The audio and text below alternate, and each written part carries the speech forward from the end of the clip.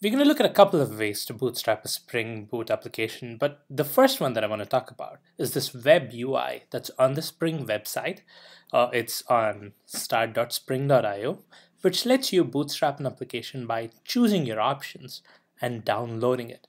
So here it says Spring Initializer, bootstrap your application now. It has options for what you want your project to be. So here you say select a Maven project, or you can choose a Gradle project, but we want Maven in this case.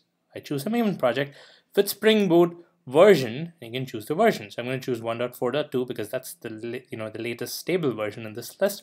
I'm going to choose that. And now here I can choose the project metadata. So these are the coordinates for my Maven build. If you remember, we had a bunch of coordinates added in the previous example. So here I'm going to do io.javabrains Spring Boot Quick Start, and then I'm going to have this be course API.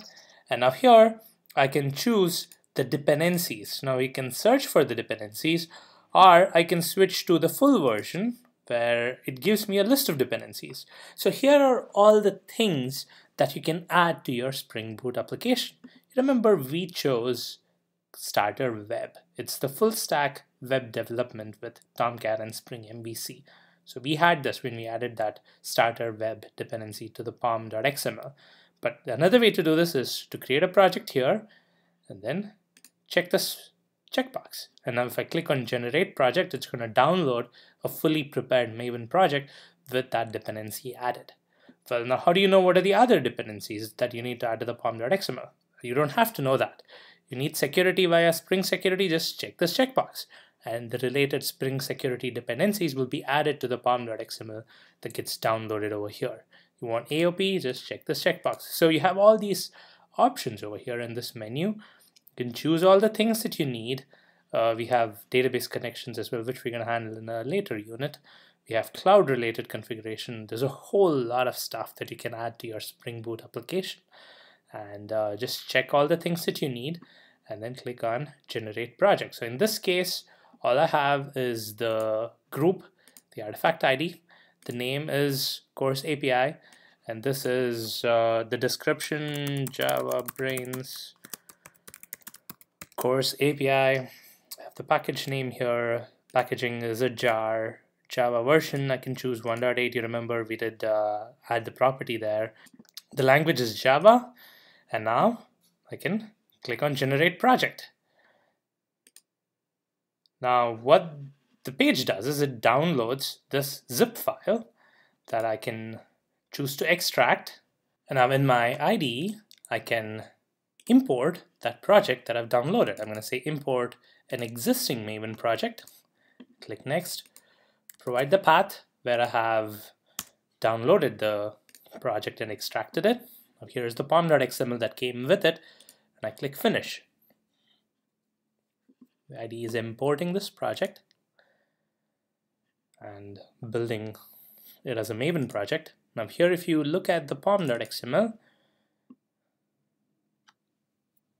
and switch to the pom.xml tab, now here you can see there's a lot of what we did in the first unit, which is just done for us. So here you see there is a parent section which points to Spring Boot starter parent that we've already done. And we have the java.version property set to 1.8, but it also does a couple more. It has the source encoding and the output encoding set to UTF-8 as well. It has the Spring Boot starter web, which is what we added as a dependency, but it also has a Spring Boot starter test, because you would imagine you would write test cases for it, so it kind of bundles that as the default. It also has a Spring Boot Maven plugin for better Maven integration. So this is the project, and now if you open the course API application.java, so here you see it has created this Java class, but when we created a blank Maven project, this class was obviously empty, and we had to add this code. You remember, we had to add the Spring Boot application annotation, and we had to add the Spring application.run. Well, this comes out of the box with that download. So all you have to do is click the run button and run it as a Java application, and things are going to work just like you have seen before in the previous unit. This is one way to start a Spring Boot application. It gives you a UI which has like a menu of options if you're not really sure what you want to choose. So the name of this online application is called Spring Initializer, and it's available at this URL, start.spring.io.